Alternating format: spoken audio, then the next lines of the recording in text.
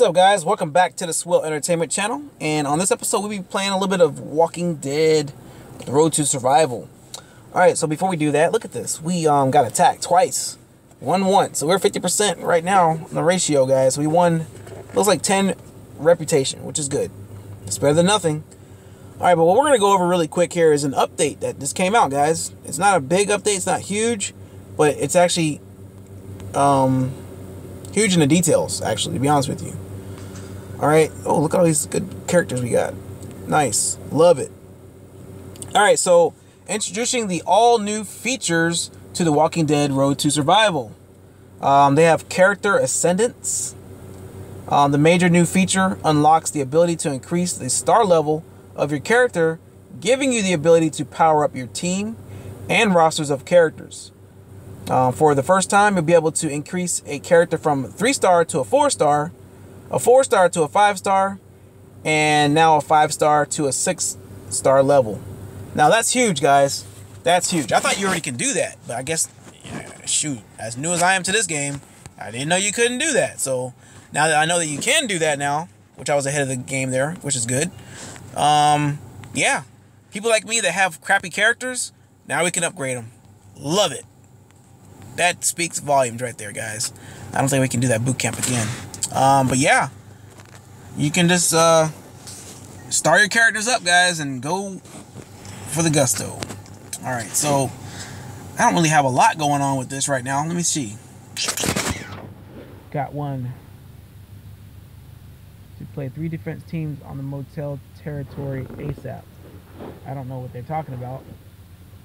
All JLD members are required to play 3 defense teams on the motel territory ASAP. I don't even know what that is. I'm gonna play stupid and just not know. I really don't know.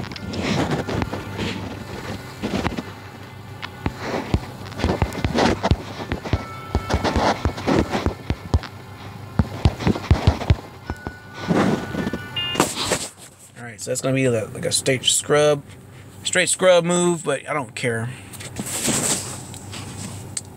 I gotta erase all that crap. Are you serious?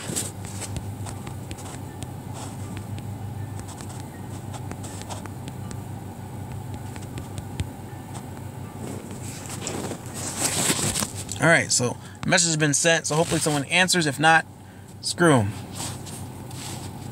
Alright, I know I have to make a defensive team, but I don't understand like what I gotta do to go do the thing he's asking, so whatever. They don't answer me correctly, screw them. But you know, this game kind of screws you over if you don't have a faction. If you're not in a faction, you're sucking. You just can't play this game by yourself. And that's how they made it. They made it so you have to be social, and you gotta do this, you gotta do that, which is cool, but I don't know. That's gonna be 63,000 just to upgrade that. No thank you, sir. No thank you, sir.